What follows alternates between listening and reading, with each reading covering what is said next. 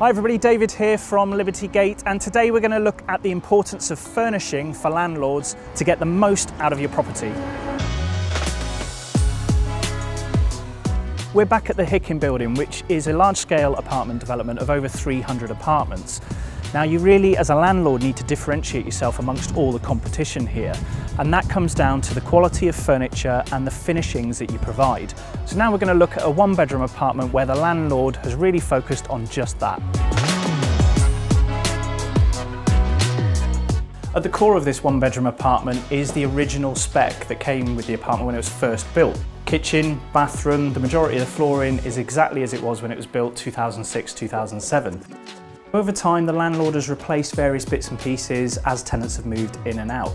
And what you really get here is a feel of it being lived in. So it's not just your standard cheap furniture, there's good quality pieces dotted in and around the furnishing so that you really get that quality feel. So moving into the hallway and the bedroom furniture is actually at the core an IKEA setup. But what the landlord does is spend a little bit more on a quality mattress every time the tenant moves in and out. And there's little things like the TV mounted on the wall. As and when things like the carpets have gone, he hasn't just gone for a standard landlord spec hard-wearing carpet, he's gone for a bit more of a luxury grey to tie in with all of the decor, such as the wallpapered walls.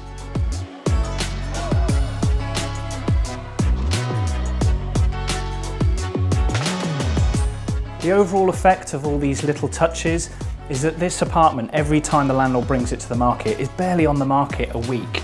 And what you get is lots of interest, lots of inquiries, and every tenant that views it generally offers.